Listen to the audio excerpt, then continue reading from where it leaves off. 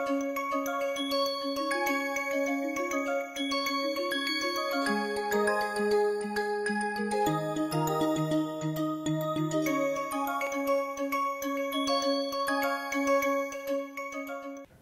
often stumble upon freely available online materials, readily using them for learning, and we use all of this material for completely educational purposes, both as educators and facilitators.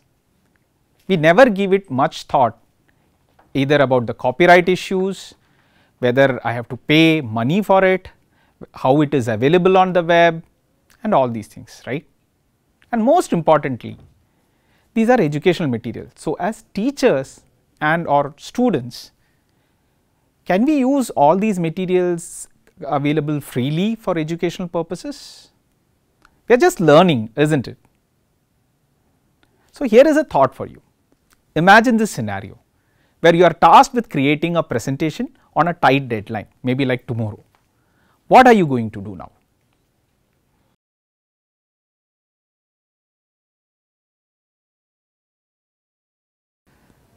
Some of you would have already thought of using already available presentation decks from the internet.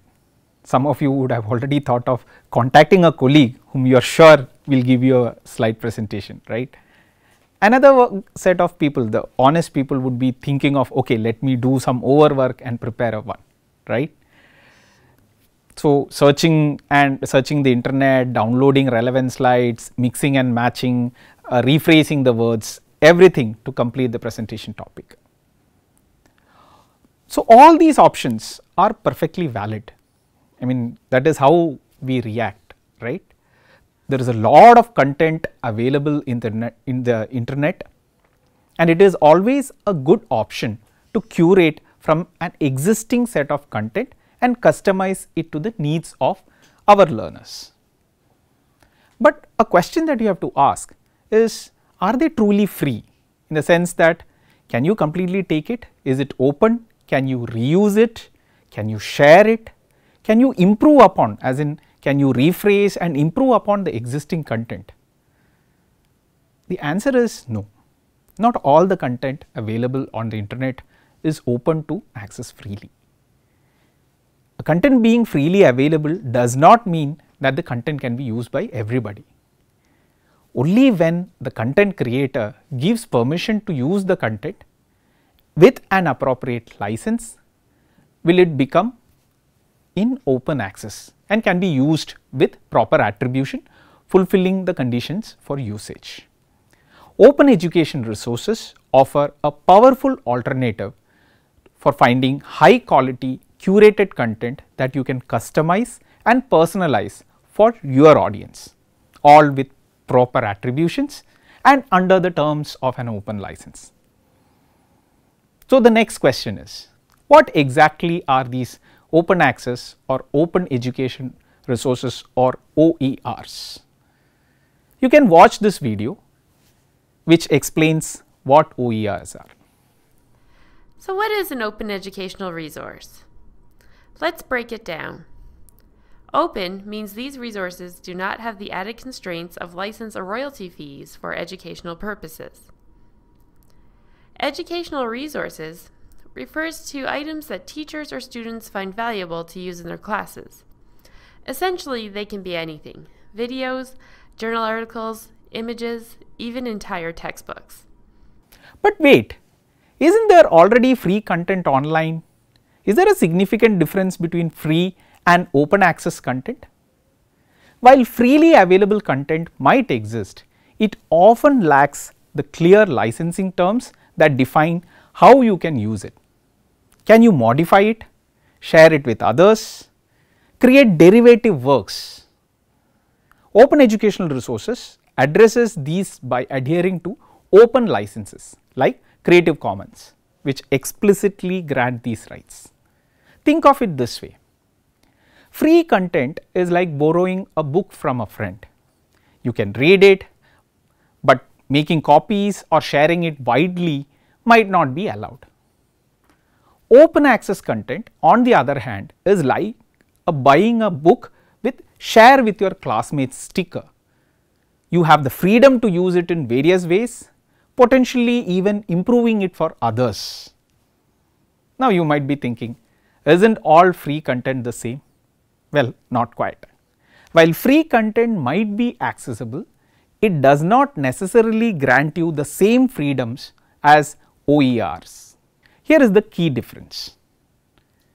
Free content, you can access it, but you might not be able to share, modify or redistribute it.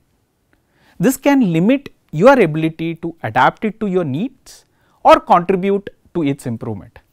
Whereas, if it is an open access content, it is already a subset of free content, but with these added permissions. Thus, you can share, modify and even build upon it, fostering a culture of collaboration and innovation. Here is another reflection spot. Think about your own educational journey. Have you ever faced challenges accessing learning materials due to either convenience or cost? How do you think OERs could benefit student, educators and communities? Pause this video and write down all your thoughts. When done, resume this video.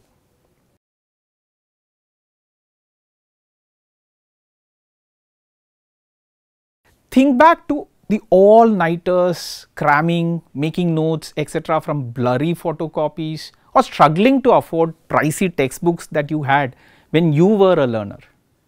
Did you ever wish learning in a classroom or teaching in it wasn't such a hassle?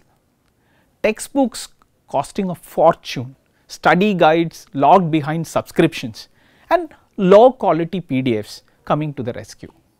But with a feeling of guilt of using this material not so legally, right? Knowledge shouldn't be a luxury.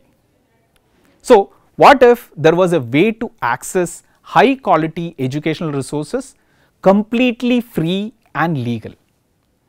What if there was access to key industry experts, certifications to skill related courses and multidimensional conditions like dropouts, lining non-tuition costs and opportunity costs such as jobs? OERs are not just about cost savings. You have to understand that they encourage collaboration, innovation and customization of learning experiences.